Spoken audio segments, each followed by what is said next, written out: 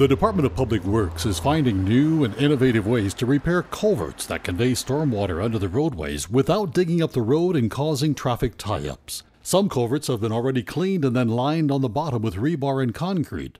Another method is a re-pipe, where strips of PVC and stainless steel are fed into a machine positioned right at the old pipe. The PVC and steel pass through a series of guides and rollers, are bonded together in a tongue and groove fashion, and a new pipe emerges which is fed right into the old corrugated pipe.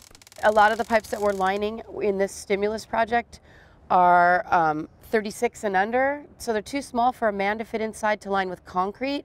So this allows us to mechanically line smaller culverts fairly quickly, fairly efficiently, and fairly inexpensively.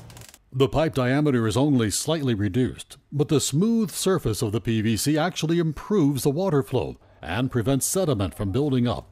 The rib-lock pipe also gives new structural integrity and costs a fraction of digging up the roadway and laying new pipe. If we had to replace this culvert, we had to go and excavate the road and remove the old culvert, replace with a new one, and backfill and again pave the road. We are not disturbing the flow of traffic at all. After the new pipe is inserted, the end is saw cut and the space between the old and new pipe is grouted. The process takes hours instead of days, yet adds many years of life to the culvert. Once again, Public Works is using new technologies to rebuild and maintain the public infrastructure. It's faster, cheaper, takes less maintenance, and also presents less inconvenience to the traveling public. I'm Michael Drake, and this is DPW, working for you.